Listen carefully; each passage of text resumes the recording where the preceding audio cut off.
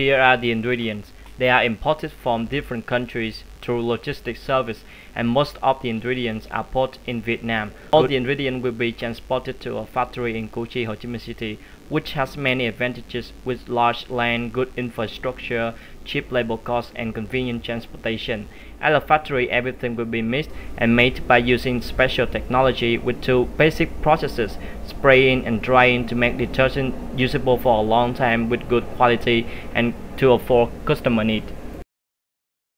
Pour a certain amount of water into a container for mixing the ingredients. Then most of the ingredients will be put into the mixing container as the next step. Everything will be mixed until they become condensed liquid like mud. There will be a group of professionals testing how good or bad the mixture is. The mixture will be pumped up to the peak of a high tower by a high pressure pump. On that they use a device to spray slowly the mixture down the tower, while it's becoming small wet rains and getting down at the bottom of the tower. They will use another heating device to dry slowly the rains. Now we have kind of dry powder at the bottom of the tower. It means we basically have detergent after this process. People will put some more things to make detergent work more effectively. Ultimately, detergent will be packaged as a final step of the process of making detergent.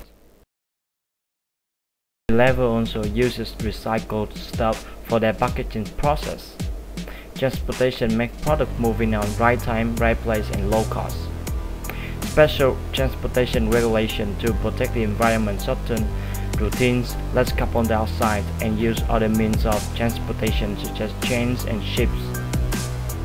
With 350 main distributors and over 150,000 retailers, they all help OMO to be brought to the customer effectively. It's based on consumer needs through orders from retailers to main distributor, and from those distributors to the company where the products are made, and to the supplier. Receiving information as well as knowing deeply the real demands of the market is very relevant. It affects how many products are in stock, which mainly mention the inventory level in its supply chain. To manage well the information flow, they use a system called SHARP. SHARP will manage the information flow by sharing it. The system helps to reduce the incorrection of the information flow. The two key components of the financial flow in the supply chain are purchase to pay process and order to cash process. Purchase to pay process consists of financial transactions with suppliers, and order to cash process consists of financial transactions with customers.